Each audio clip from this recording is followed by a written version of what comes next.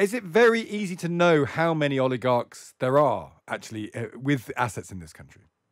No, not at all. So far, the government has indicated that they're going after 100 individuals and entities. They've named 8 people. Now, those people that they have named, they're not exactly household names, but they are close to Putin. What do I mean? So probably the most interesting one, Kirill Shamalov, Putin's former son-in-law, Russia's youngest billionaire, made a lot of money from petrochemicals, members of the Rottenberg family, 2 of them, but Putin, his relationship goes back with members of that family to the 1980s, perhaps even further. He was once a sparring partner with Arkady Rottenberg.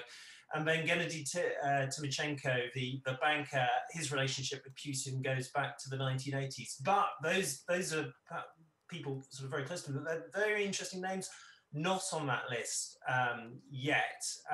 People like Roman Abramovich, Oleg Deripaska, to Alex Navalny named 35 people of who Western powers should be going after. Not as many people have been named yet, but that may toughen up in the days ahead. And what does going after actually mean in real terms, Robert? Is it possible to say that if you are one of these figures close to Putin and therefore subject to sanctions, you can't own anything anymore in the United Kingdom? Your companies will be stopped, your houses will be seized, your assets will be taken. Is it as strong as that?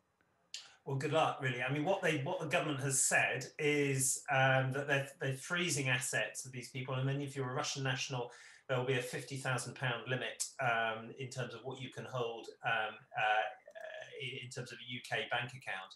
But actually seizing these assets will be a lot harder. So, work by Transparency International suggests there's 1.5 £1 billion worth of UK property owned by people close to Putin. Michael Gove, the cabinet minister, was saying over the weekend that the government should be seizing these properties. Legally, that's extremely challenging. People who've taken on, organisations that have taken on these people in the past, the National Criminal Agency, the Serious Fraud Office, they talk about it being a sort of David and Goliath situation. These people had huge resources to spend on lawyers. It will not be easy, but there does appear to be a new resolve, and there are signs that the government is toughening the legal system, but we'll have to wait and see just how successful this is. And just finally, is it going to become easier to know exactly who owns what in this country? Because I imagine that absolutely bedevils you when you're compiling the rich list. That there's an argument that I think they're going to no longer allow foreign owners of properties to hide their identity by using shell companies. So you'll have to know who owns what. Is it as straightforward as that, and will that help?